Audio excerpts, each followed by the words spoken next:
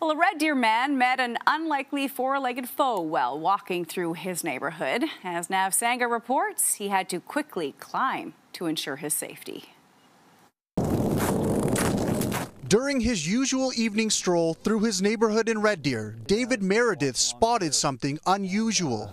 Right about here, I actually saw a bull moose that was eating at the tree there.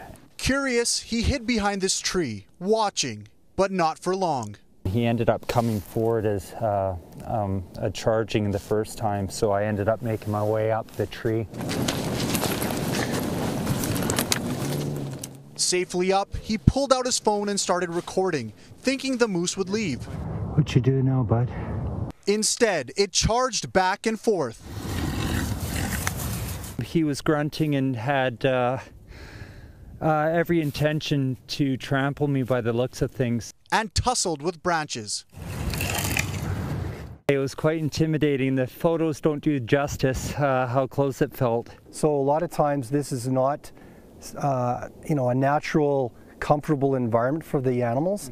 So they, hence they can get spooked. The city isn't planning to track down the moose, but advises the public to be careful, as wildlife is common in this area. Meredith says he was in the tree for at least 10 minutes before the moose finally left. He ran across the lake and around, and by the time I felt he was a good distance, I got down and I ran.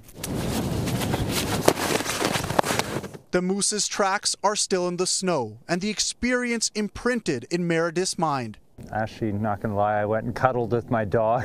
It was my reassurance I was good to go. I've seen enough moose for my lifetime. Nav Sangha, CTV News, Red Deer.